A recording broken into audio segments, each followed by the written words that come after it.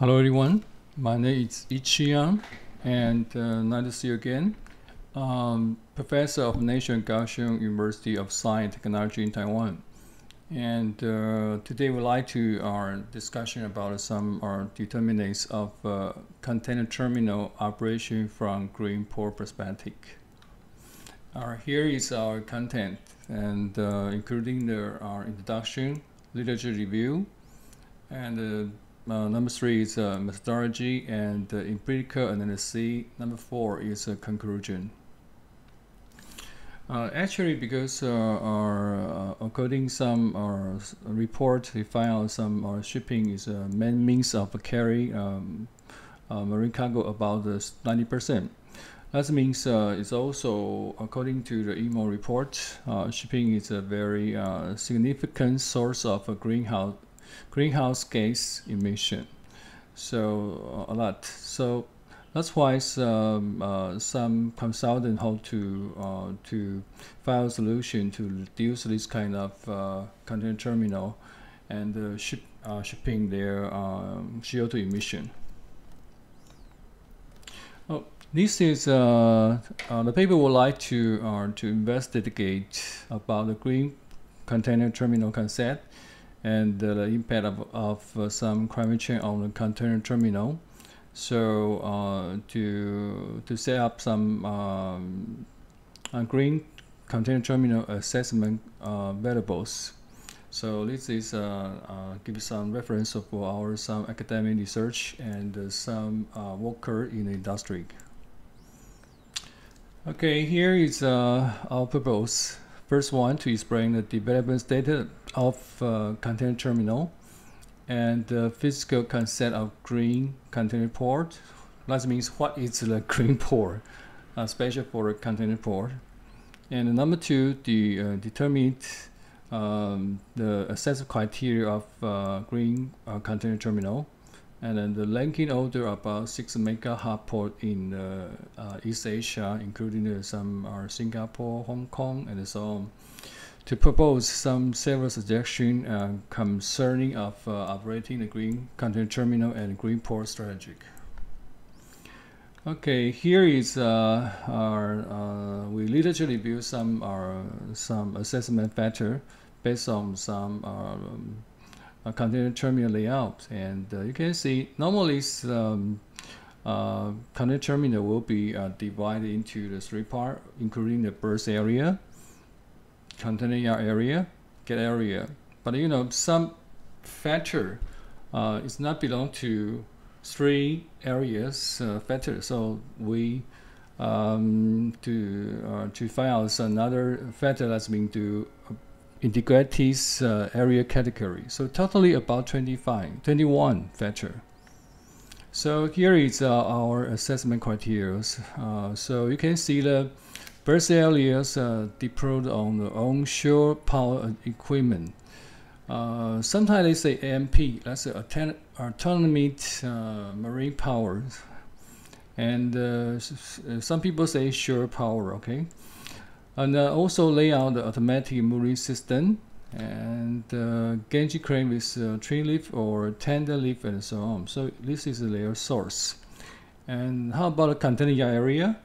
Is conversion of diesel equipment to electric power. So for example, the RTG normally is used diesel, so you can conversion from the diesel power RTG to the electric power RTG. Reduce the CO2 emission. Okay, this is gate area. Gate area means you use the automatic system to let the trucks with in or out faster movement. So you can first one and establish some character of some recognition software or RFID.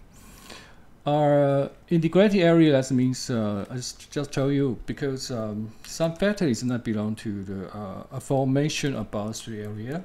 So we just put this kind of factors into this integrated area.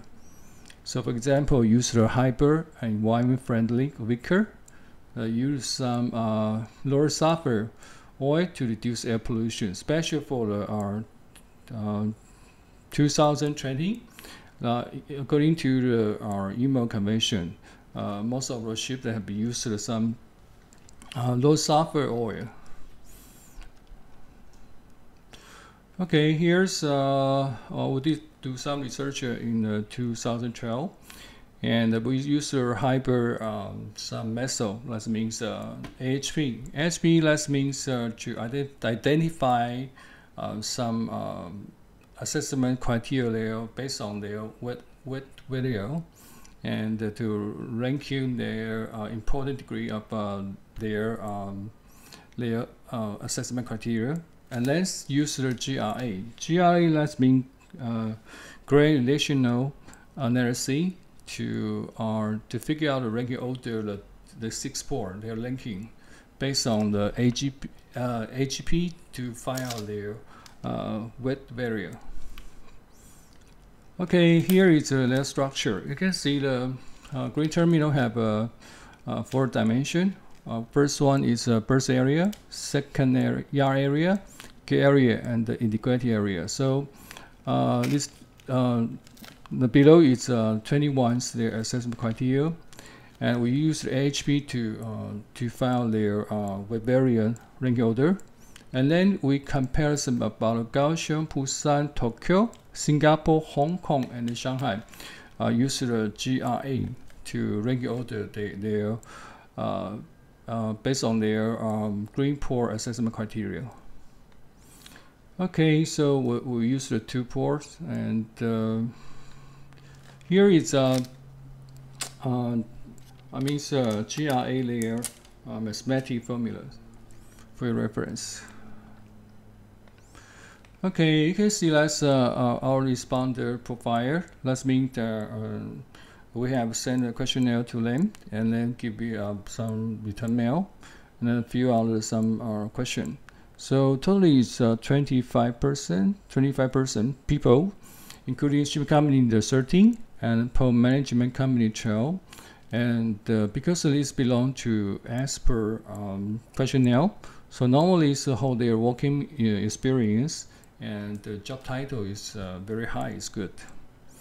Okay, here it's we use the HP, just tell you to calculate wet barrier, and so you can see here is but you know, because we send our responder have 2 groups. First group is shipping company, another is port management company. So here it's number 3 column is all responder. So you can find out their ranking order. Normally it's different. For example, for shipping company, they care about the gantry crane with train lift and attendant lift operation capability. And number 2 is deployment of onshore power equipment. Number 3 is a reduction in speed of ship new report. How about port management company? First one, ranking 1 is replacement of all equipment or acquisition of electric power equipment, or use automatic handling equipment, or conversion of diesel equipment to electric power. So totally their ranking number also different. So first one is use automatic handling equipment. That's why it's our Kaohsiung Terminal 6 and also in Taipei Port they use the automatic handling equipment, so it's number 1. Deployment of onshore power equipment. So in Kaohsiung, Taipei they have set up some onshore power. Number 3 is establish some character recognition software and RFID system.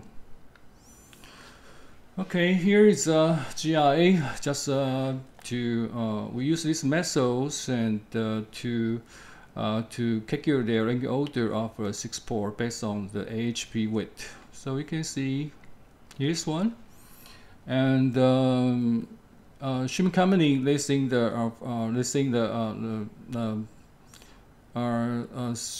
Singapore is number 1 because they are 0.951. Tokyo is number 2. Hong Kong's Kaohsiung and Kaohsiung is number 6.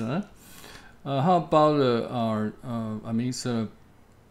for port management and for shipping company, you can find out their ranking sometimes is different. and all responsible just like this. So you can see the shipping company and port management and the all responder. Normally, number 3, all number 3 is Singapore. It's almost number 1. Hong Kong number 2. Tokyo is number 3. And Shanghai normally is number 4. But Busan and Kaohsiung, their position is different. Sometimes Kaohsiung number 5. Sometimes Busan number 5. So it's different. Okay. So we can make some conclusions. So first one, because we would like to select some green container terminal assessment criteria based on a green port perspective. So we use our hyper methodology. That means AHP and the plus GRA. So AHP to determine about 21 their assessment criteria, their ranking order. So we found that they have some different perception for a green container terminal amount between some shipping company and the port management company. And find out our 6 green hot port based on the user GRA to analysis. Find out normally the ranking one is Singapore and Hong Kong, and you can see it's Tokyo. It's always 1, 2, 3. Okay, so their ranking order thinks so. Maybe Singapore is number 1, especially their green port. Okay, so we find out our shipping company and port management have different perceptions, especially for the container terminal assessment criteria. Oh, okay, is our some all responder. The rank order. First one is Singapore, Hong Kong, Tokyo. Number 4 is Shanghai, Busan, and Kaohsiung. So Kaohsiung quite a lot of problem have to find solution to set up their green ports. Okay, is number 3 is responders board from climate change. So they have to reduce some carbon emission. So how to operate their container terminal, special to reduce their carbon and to make the environment friendly is very important. For example, diesel RTC can conversion to some user electric powers can reduce a lot of CO2. Okay, here is that means